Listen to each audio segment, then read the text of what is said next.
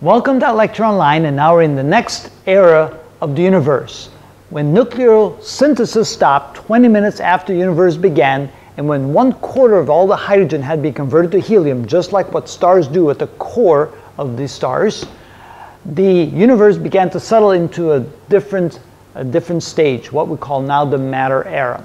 So it was no longer hot enough. The temperature required would be 10 to the 7 Kelvin, which is 10 million Kelvin. And when the temperature dipped below that after 20 minutes, no more nuclear fusion would take place, and the universe kind of quieted down and began to cool down over the next 380,000 years until the universe cooled down to a temperature of about 3,000 Kelvin. So it took about 380,000 years for that to happen. At that point, something very special happened. But what is so interesting about this matter era, and why do we call it the matter era? Well, now it would be as if you're inside a star, but no longer inside the core where nuclear fusion takes place. Now it would be as if you were inside the radiation zone of a star. Remember, when you're in the radiation zone of a star, the energy, the photons that are created in the core when hydrogen is converted to helium, and you copious amount, billions upon billions of pounds of hydrogen is converted to helium every second inside stars. All that energy begins to work its way out to the outside, and you know that it takes about 150 to 200,000 years. Let me write that down because that's kind of important.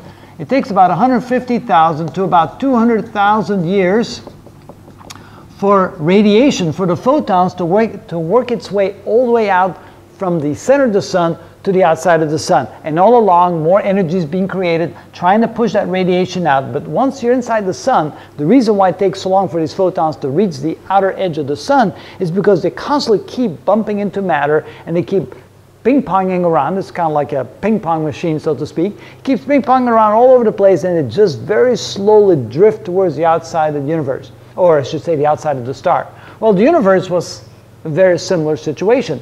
It was filled with matter at very high temperatures, filled with photons bouncing around everywhere, but they couldn't go anywhere. So the whole universe was extremely opaque. You couldn't see the fingers in front of your eyes if you were to be in it. Again, it was very hot, so you need a very good asbestos suit, but it's like being in a thick soup, a thick fog where you couldn't see a single thing, and energy bouncing around everywhere, matter being everywhere, basically imprisoning that radiation.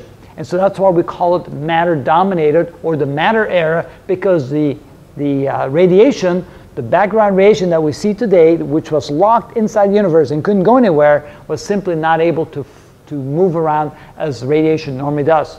Radiation in the universe normally moves at 300,000 kilometers per second, or 186,000 miles per second, and in this case it was just bouncing around everywhere and not going anywhere. So it was locked within that universe at a very high temperature. And as the universe cooled over the thousands and thousands of years, finally, when we got to the point where 380,000 years had passed since the beginning of the universe, since the Big Bang had unfolded the universe, the temperature had dropped to 3,000 Kelvin.